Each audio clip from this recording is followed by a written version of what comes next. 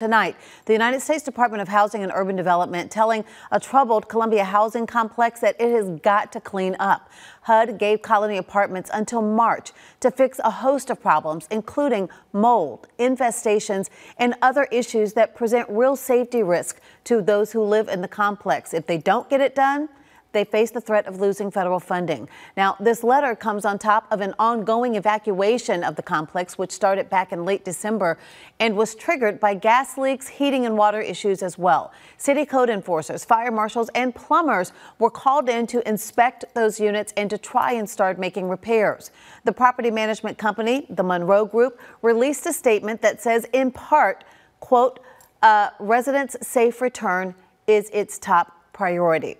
Our Chris Joseph obtained that letter from HUD outlining their concerns and has more on next steps tonight. Chris? As of Monday night, city officials say 95% of the 300 homes at the Colony Apartments are clear to be re-inhabited. However, their future is unclear. A letter from HUD threatens to pull federal funding if safety issues aren't addressed. You can't see much on the outside of the Colony Apartments, but HUD is worried about what's inside.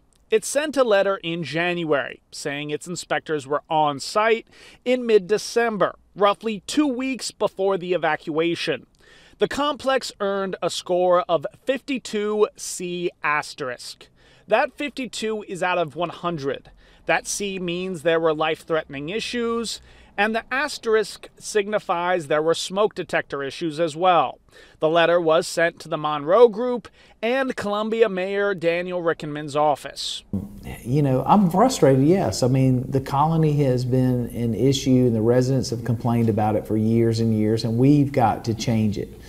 This is not who Columbia is, and we're not going to tolerate it. The letter lists off roaches, mold, and issues with accessibility. Monroe has to take corrective action within 60 days from when the letter was received. If they don't, federal funds could be reduced, suspended, or abated. It's unclear what that would mean for residents. We've actually got a call into HUD to see where they are in the process. You know, because that is a big understanding. So how does that affect those tenants that are voucher driven? And the one thing we don't want is to have folks relocated or disenfranchised out of where they are today. We went to the management office for answers.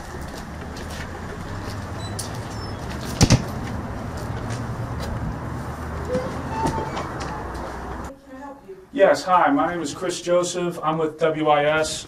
I'm reporting on this letter from HUD. It essentially gives 60 days for this property to correct problems, otherwise federal funding could be removed. It's been about 2 weeks since this has been sent.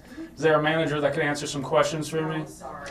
Do you have any timeline as to when this will be finished, or any message to the residents about why this has gotten to this point?